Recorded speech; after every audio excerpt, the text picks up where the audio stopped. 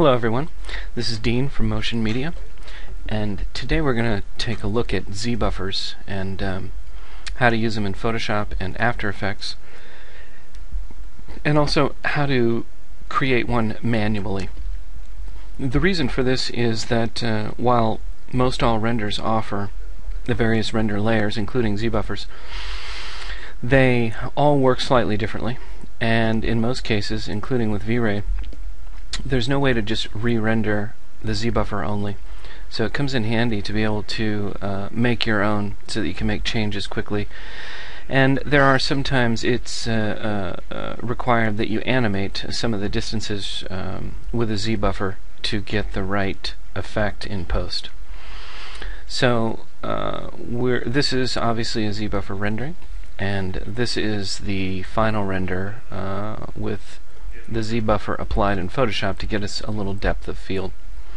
So let's first look at how we set this file up, and let's make this ZBuffer file from scratch.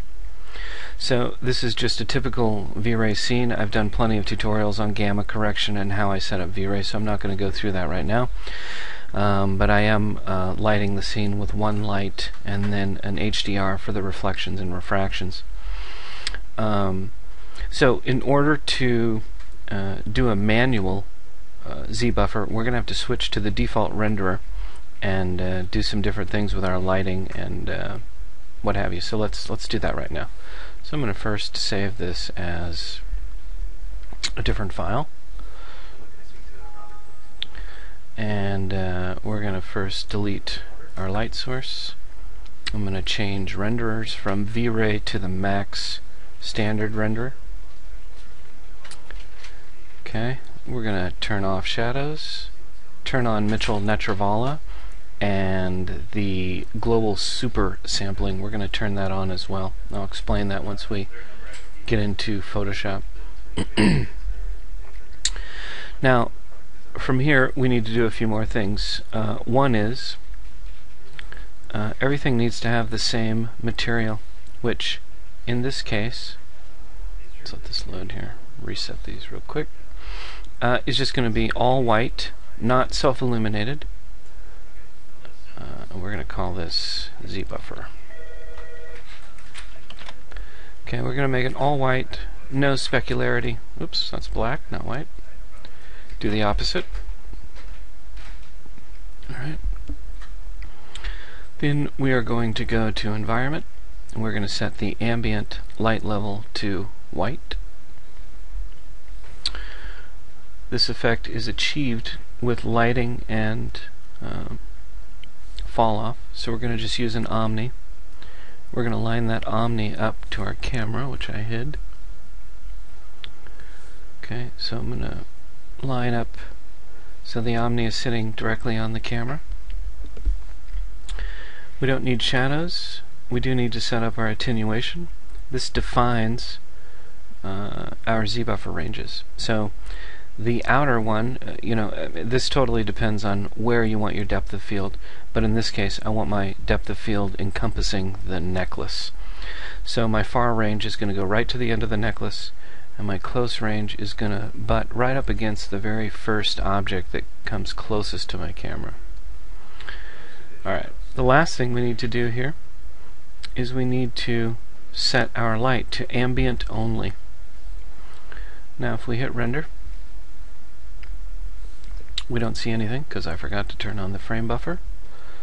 There, that's on. Okay.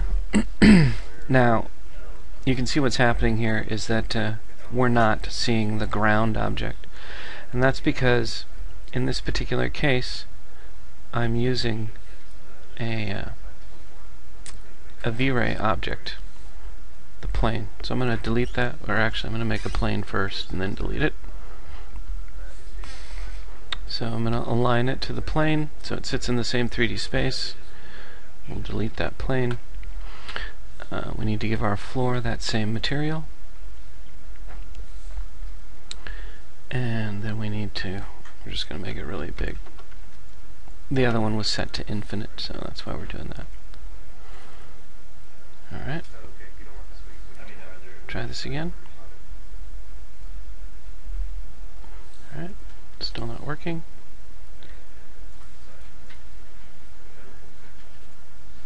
Did set my ranges, ambient only.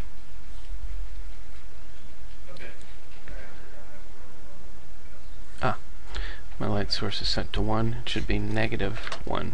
Alright, now we're in business.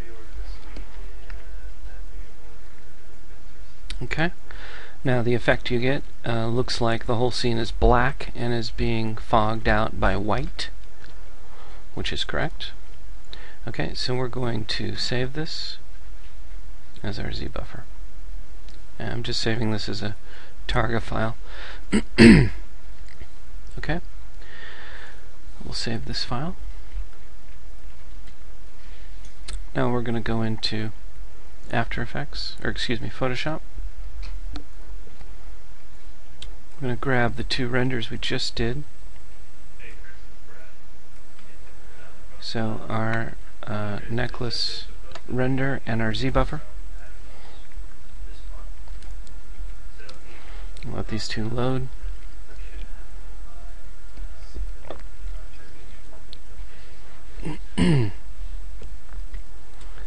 EXR takes a second.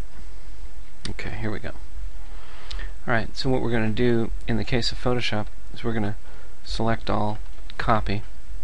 We're going to go to the necklace rendering, go to channels, add a new channel, and then paste that ZBuffer into alpha 1.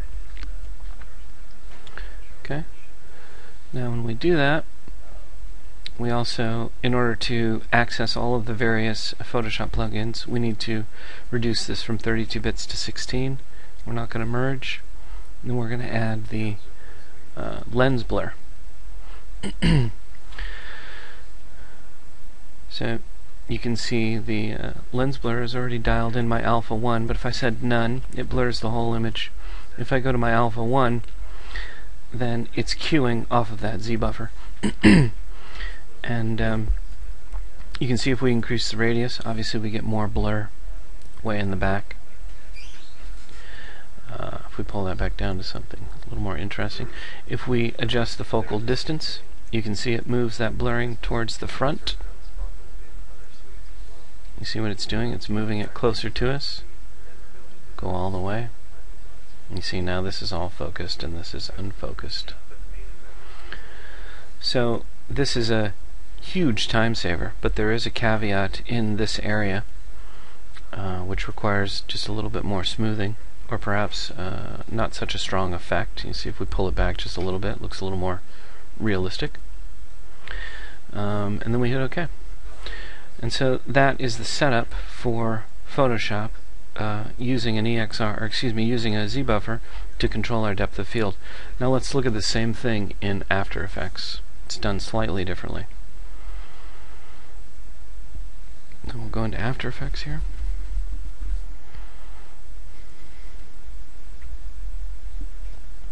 Okay.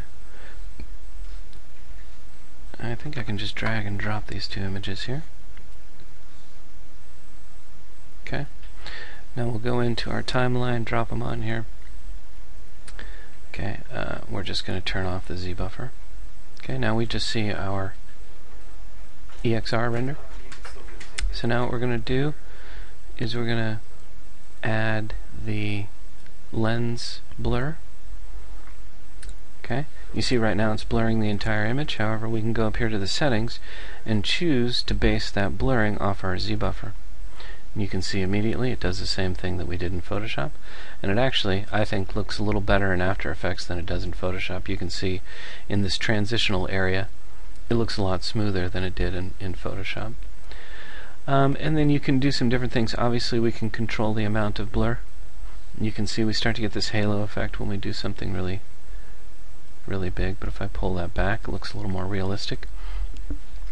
You'll also if this were a lighter image, in fact you can look here on the right hand side, you can see as I blur it out there's a black line around the edge.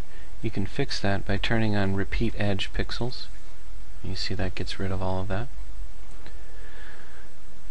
And then the last thing is our focal distance. So if we dial in something like this, and then we do our distance, you can see it's doing what it was doing in Photoshop. It's moving that blur from the back of the image to the front of the image. And again, there's a little bit of issue there in the transition. I think it looks better in the back. And that is it. Of course, all of these things can be animated, and you can also use this technique with animation. However, you do have to set up two different files, one for your animation and one for your ZBuffer. I hope this was helpful, and we will talk to you again soon.